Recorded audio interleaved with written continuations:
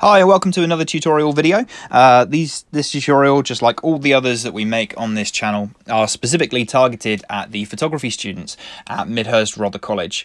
But of course, if they benefit you, then this is brilliant as well. And we can see how we can help you.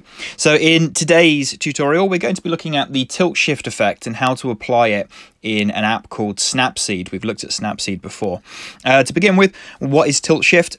This example you can see right now is an example by an American photographer called Richard Silver. And this is a research study I get students to do in year 10, where we look at tilt shift as the effect. And what we have here is a very thin band of focus, which is going through the center of this image. And then the out of focus area falls off towards the top and the bottom. So it's almost creating an artificial depth of field that wouldn't usually exist.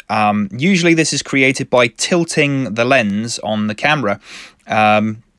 This is either with special lenses or by physically removing and tilting the lens. You can also achieve this. But for today's tutorial, we're going to show you how to do it in post-production. So kind of cheating, kind of not.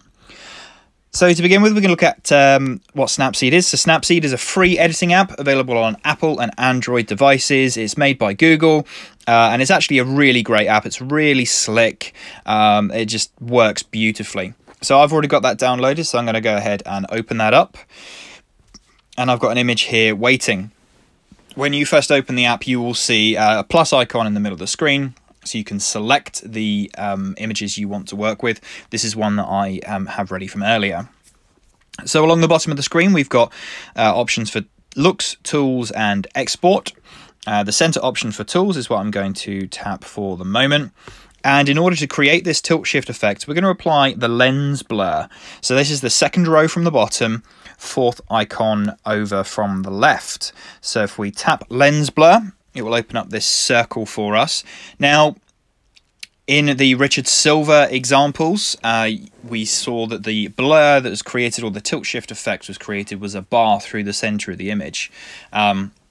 What we're looking to do today is to recreate that. So the lens blur does start off with this circular appearance, but we can change that just by taking your thumb and finger, and we're going to pinch to make that selection area narrower.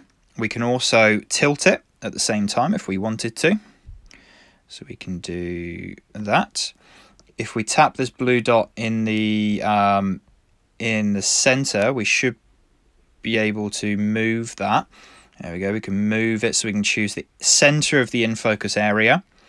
And then you'll notice at the top of the screen we've got a blur strength slider, and by tapping and dragging our finger left or right, we can change the strength of the blur. So obviously we could take that right up if we wanted to, but I'm going to go for about 50, 55 at the moment.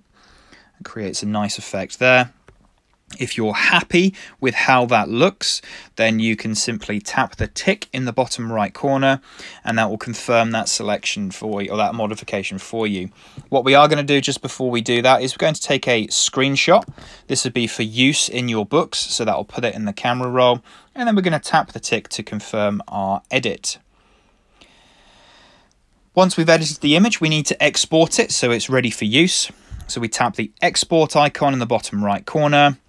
This is really important. If you just save it, that will wipe over the original image, whereas what we are going to do is we're going to save a copy.